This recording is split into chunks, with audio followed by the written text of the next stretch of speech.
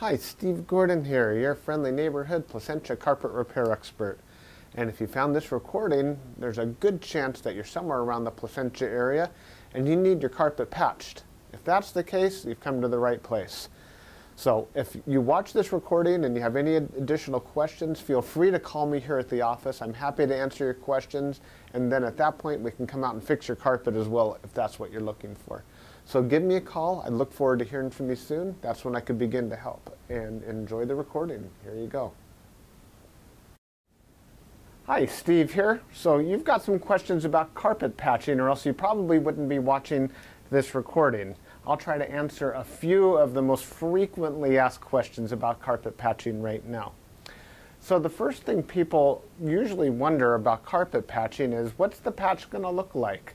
I mean, after all, is it going to be something that's visible from across the room, or is it going to be more or less invisible? And the answer to that first question is maybe. Maybe yes, maybe no. It's really impossible for me to know if the patch is going to be visible or not. You see, there are certain factors, actually there's quite a few factors that can contribute to whether or not you're going to see a patch.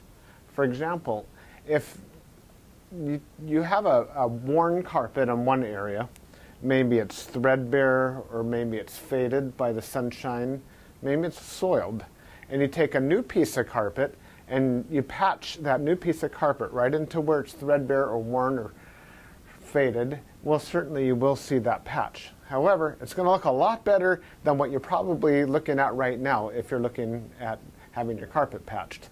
If your dog or cat try to dig its way out of a room, you've got an issue, and this is probably going to look a lot better. Another reason why a patch might be visible is if the nap of the carpet is very short. So if you've got very short nap carpet, it's going to show the seams more than a thick nap carpet. When I was a kid back in the 70s doing this work, we had shag carpet. I mean, you could lose your car keys in there. You could lose your whole car in that carpet. It was so long and thick. I mean, we had shag carpet. That was it was like that.